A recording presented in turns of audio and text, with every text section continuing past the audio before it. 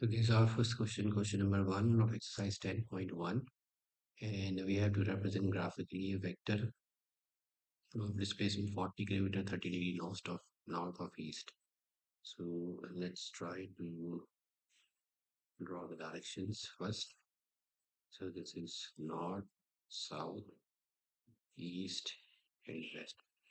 So so this should be 30 degree east of north. So we will draw it with north angle with north towards east. So in the opposite direction. So this is, let's say, 30 degree north of east. Sorry, east of north. So we will draw it with north towards the east. So that will be 30 degree north of east. And let's say we are going to use a scale. It's a displacement of 40 kilometer. So this is let 10, say 10, 20, 30, and it's 40. So this is 40 kilometer, and we have used a scale. We have used this scale as 10 kilometers. So that represents graphically a displacement of 40 kilometer 30 degree east of north.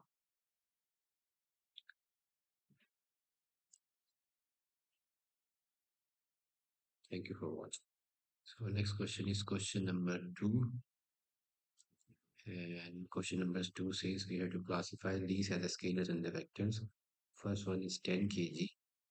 So 10 kg is a mass, and this has magnitude only but no direction, so this is a scalar quantity. Second question is 2 meters north of west, so it has magnitude as well as direction, so this is a vector quantity. Third one is measure of an angle. It's 40 degree, but it's not mentioned whether it's 40 degree clockwise or 40 degree anti-clockwise. So we don't have any direction, but it's just only a magnitude. So this is also a scalar quantity. And fourth one is watt, that is power. And power, we don't have any this particular direction for this. This is just only a magnitude, so this is only also a scalar quantity. So fifth one is a charge, and charge is 10 raised to power minus 19 coulomb with no directions, only magnitude, so this is also a scalar quantity.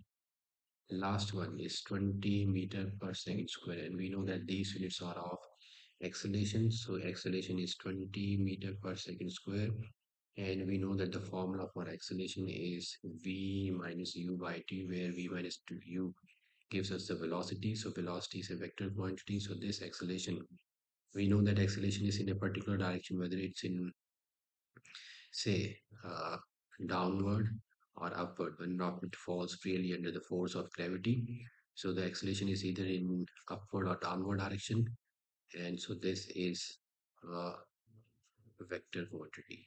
So this solves our question number 2 of exercise 10.1. Thank you very much.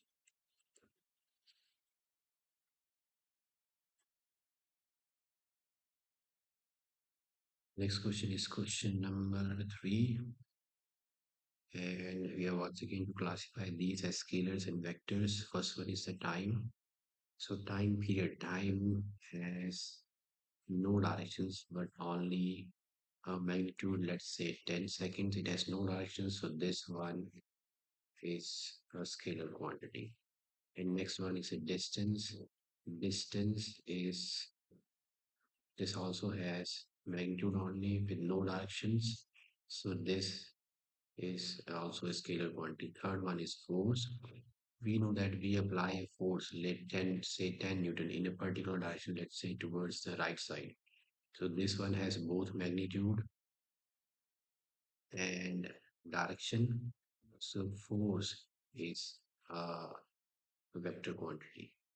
And fourth one is velocity. We know that speed with direction is called velocity. So this is a vector quantity. Last one is work done. So there is no direction for work done. It's just a numerical value. Let's say 10 joule of work is done. So this is also a scalar quantity.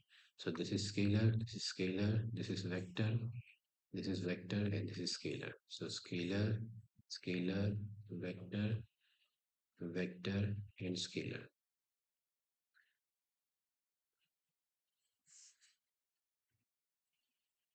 Thank you. So next question is question number 4. And in question number 4, we have to identify the co-initial vectors. And we know that the co-initial vectors are the ones with common initial point. So these vectors A and D, these have the common initial point here, and rest of them do not have. So our co-initial vectors are A vector and D vector for first one.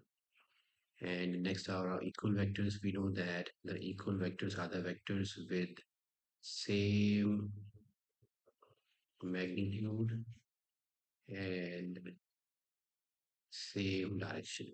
So the same magnitude and same direction goes for D and B. So our equal vectors are D is equal to B vector because both has same direction, and because it's a square, so both of them have same magnitude. So these are equal vectors with same direction and same magnitude.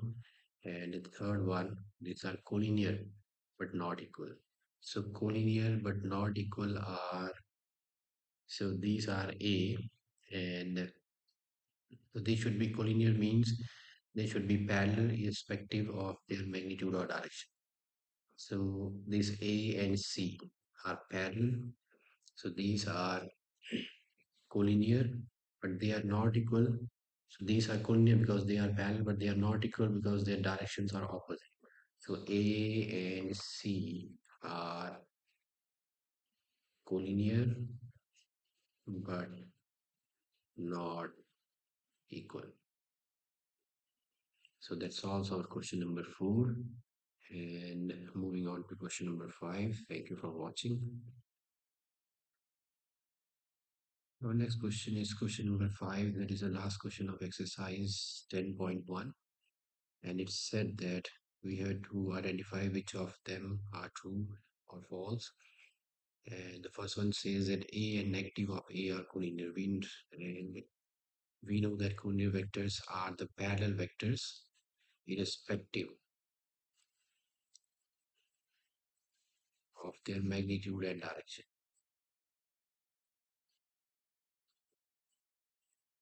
And negative, so irrespective of their magnitude and direction. And we know that A vector and negative of A, the only difference is, so both of these so this is a negative of A, so that means their magnitude is same, but it's in the opposite direction, so that doesn't matter.